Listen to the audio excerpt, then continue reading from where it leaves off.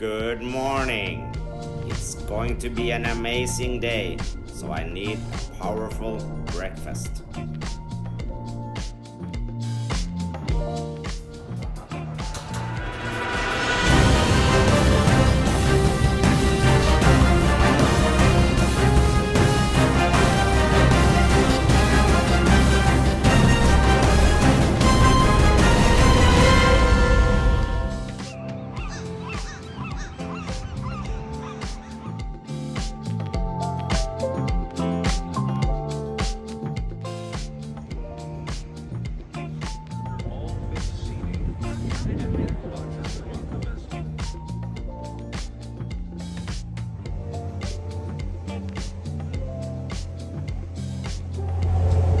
The federal prison on Alcatraz Island in the chilly waters of California's San Francisco Bay housed some of America's most difficult and dangerous felons during its years of operation from 1934 to 1963.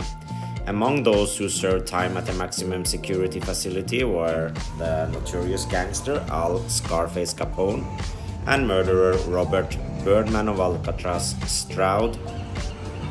No inmates ever successfully escaped the Rock, as the prison was nicknamed, although more than a dozen known attempts were made over the years. After the prison was shut down due to high operating costs, the island was occupied for almost 2 years, starting in 1969 by a group of Native American activists.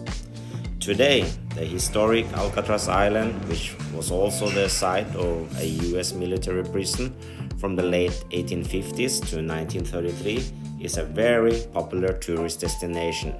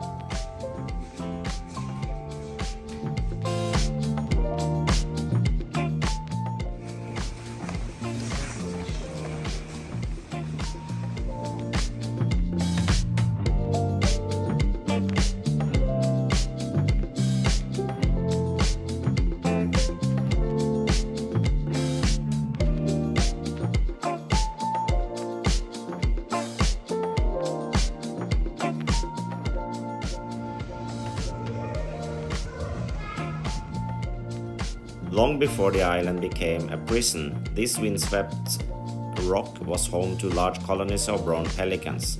When Spanish Lieutenant Juan Manuel de Ayala became the first known European to sail through the Golden Gate in 1775, he christened the rocky outcrop La Isla de los Alcatrazes, meaning Island of the Pelicans. The name eventually became anglicized to Alcatraz. With the inmates now gone, gulls and cormorants are now the most plentiful inhabitants of Alcatraz. Al Capone was among the first prisoners to occupy the new Alcatraz federal prison in August 1934. Capone had bribed guards to receive preferential treatment while serving his tax evasion sentence in Atlanta, but that changed after his transfer to the island prison. The conditions broke Capone. "It looks like Alcatraz has got me licked," he reportedly told his warden. In fact, convict number 85 became so cooperative that he was permitted to play banjo in the Alcatraz prison band, the Rock Islanders, which gave regular Sunday concerts for other inmates.